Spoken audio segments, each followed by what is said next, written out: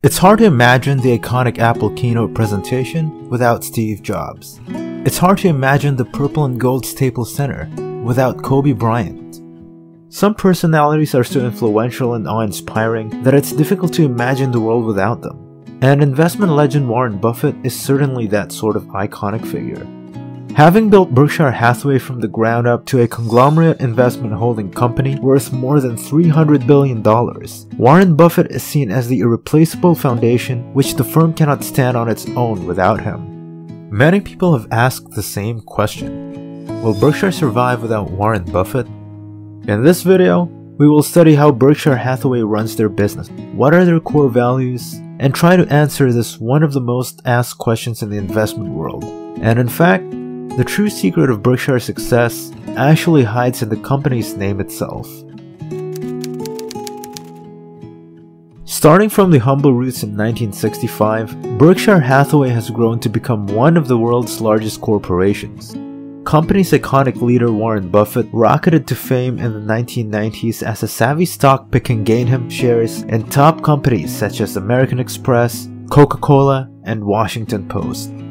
As a corporation, Berkshire Hathaway's holdings are vast and diversified, and its influence extends over a wide array of commercial retail, financial, and manufacturing industries. And it's not just through Berkshire Hathaway's broad engagement in many different businesses that it demonstrated its ability to diversify.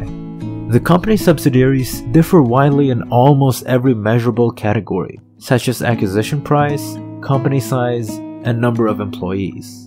With such a variety of companies under one roof, a degree of unity has to be expected. Berkshire Hathaway subsidiaries do indeed share its own unique corporate culture, built on core values that serve to bring unity to such a wide-ranging portfolio. In this way, unifying traits and commonalities are found in bonds of trust, rather than in simple financial metrics. These traits, when taken together, create the Berkshire Hathaway culture. Berkshire Hathaway's culture is made up of 9 core values, and these 9 core values are spelled out by the individual letters in the company's name itself, Berkshire. That is, for every letter, there is a corresponding value. First, the B stands for Berkshire Hathaway's most essential principles, budget consciousness. To understand this, let's take a look at one of Berkshire holding companies, Geico, a car insurer, implementing its budget-conscious focus.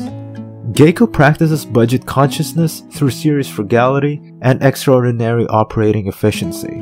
The company's goal to keep costs at an absolute minimum isn't just about increasing profits. In fact, Geico passes along most of its savings to their customers as lower premiums. This policy in turn attracts more customers and results in a greater total premium volume for the company. Next, the E refers to earnestness. The value of keeping promises, under-promise and over-deliver, is a core characteristic trait which broadly applies to all Berkshire subsidiary companies.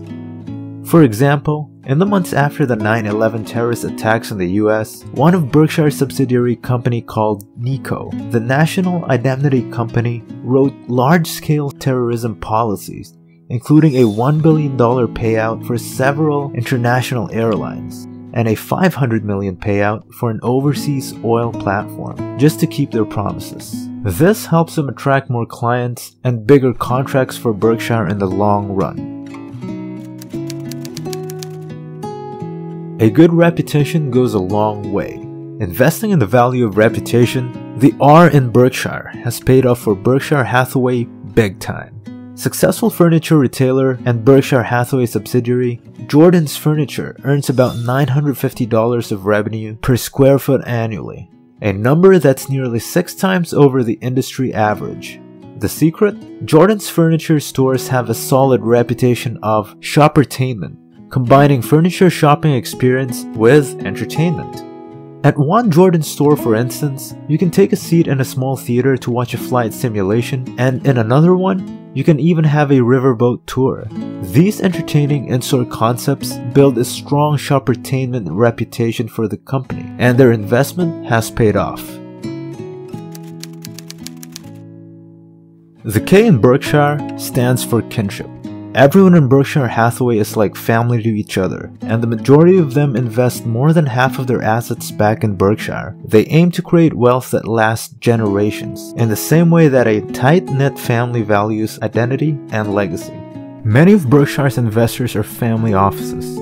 Berkshire Hathaway does business for the long term. This makes family businesses particularly attractive for it, as they are often characterized by powerful bonds such as fairness, mutual respect and trust, and in business, this pays off.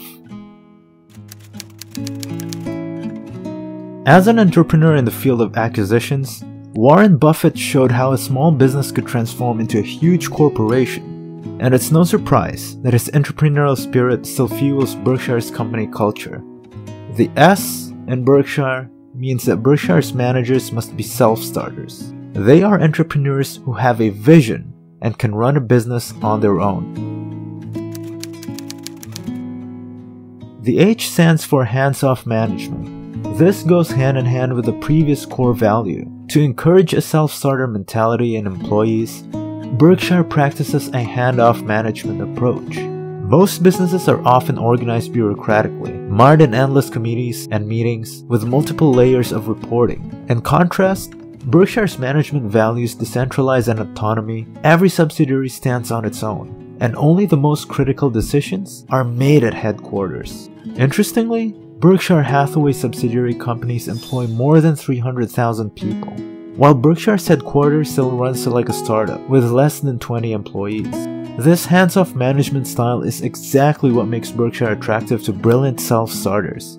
Executives appreciate that they can continue running their businesses independently, yet feel secure in a partnership with Berkshire for the long run.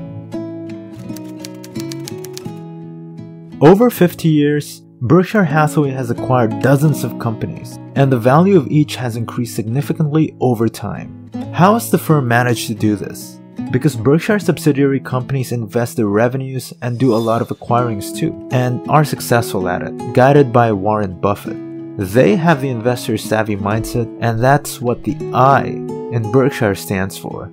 This means that subsidiary companies keep an eye out for companies with an organizational culture that fits their own, which enables them to attract a target company without even having to make the highest bid.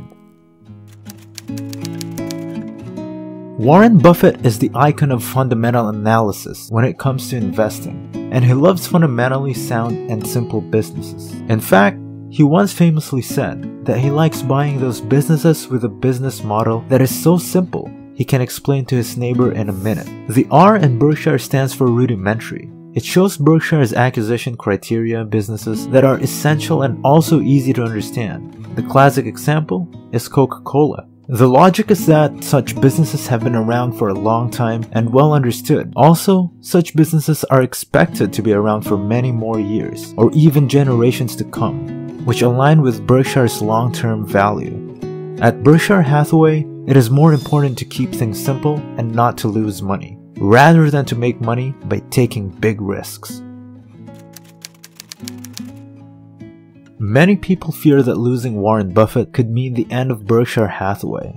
But keeping in mind that the company's last core value, the E in Berkshire, stands for eternality. Buffett has developed his company's culture and practices in a way that will see Berkshire Hathaway endure long after he is gone. Since 1993, Buffett has written a number of articles about what Berkshire should be without him, and he has also formalized with the board a succession plan, which prescribes splitting Buffett's job into two separate roles, management and investment. Berkshire Hathaway has since recruited investment managers Todd Coombs and Ted Weschler, two men who possess the necessary skills to handle the investment line of Buffett's job. Amazingly, both of them have even surpassed Buffett's investment performance in recent years. The most important trait for a successor as a management executive in Berkshire is a commitment to Berkshire's culture, the exact thing that made Berkshire Hathaway such a successful company today. Therefore, as the succession plan outlines,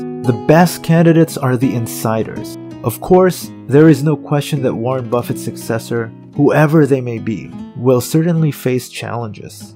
First big challenge is how to manage Berkshire subsidiary companies without Warren Buffett. Those companies' fellowship to Buffett is more than just business, it's like a religion. Buffett's successors will have to vet managers and executive boards carefully to avoid these tense relations between subsidiaries and ensure that Berkshire's 9 core values are above their own personal interests. Another challenge is carrying on Buffett's iconic approach to investing, acquisition, and deal-making. Value investing has underperformed the vast majority of other investment approaches in the recent 2 decades. With the ever-changing financial market each year and economic regime shift each decade, Buffett's successors will have to find their ways to carry on the torch of value investing in the increasingly challenging financial markets. In the late 2000s, Wall Street analysts worried whether Apple would survive without Steve Jobs. Today, the investment community is confronting a similar question as it attempts to divine the fate of Berkshire Hathaway, considering that Warren Buffett is turning 90 years old this year.